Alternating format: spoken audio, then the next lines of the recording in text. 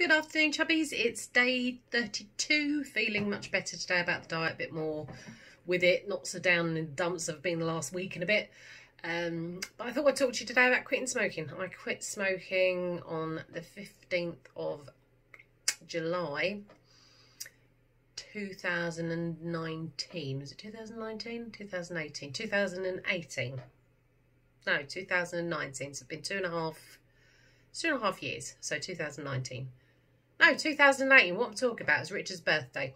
So, and it was his 50th birthday. I quit smoking, and I went to the smoking cessation clinic that the doctors put on. So I went to the doctors for my asthma review. The nurse says, "Oh, do you want to think about quitting smoking?" And I went, "No." And she went, "Are you sure? Have you never thought about quitting smoking?" And I was like, "No." She's like, "Well, you do have asthma, you know, you might want to consider quitting smoking." And I said, "I've really got no interest in quitting smoking. I really enjoy smoking." And she went, "Well, humour me. Just go and meet with the guy." The guy was called Theon. She said, "He's a really lovely guy. Just go and meet with him. Just humour me. You don't have to go and see him again. Just go and see him once." So I turned up. I eventually gave in to the nurse. And I turned up. And I genuinely had no intention of quitting smoking. And I said to him, you know, the nurse sort of convinced me to come along to see you, and I really don't have any interest in quitting smoking. And he basically went, "That's absolutely fine. So it's not a problem at all. Let's talk about your smoking habits." So we talked about it. And then he went to me, he said, "Oh, he said, it's absolutely fine. We get this all the time. You're probably one of these people who just can't quit."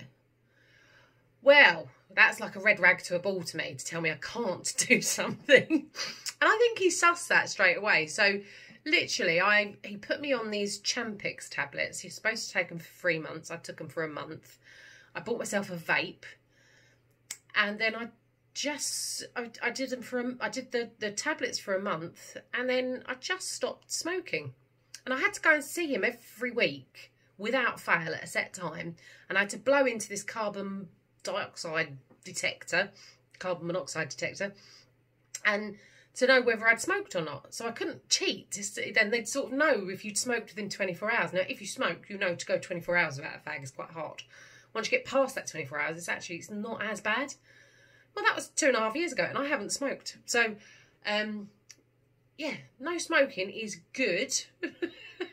And if you want to quit, go and see the smoking cessation guy, because if it worked for me, the only thing is, losing weight is a lot freaking harder if you don't smoke. A lot harder. Hell of a lot harder. Like, gargantuously harder. But you don't smoke, so your asthma's always good. That's it, smoking, and I will speak to you tomorrow. Take care. Bye.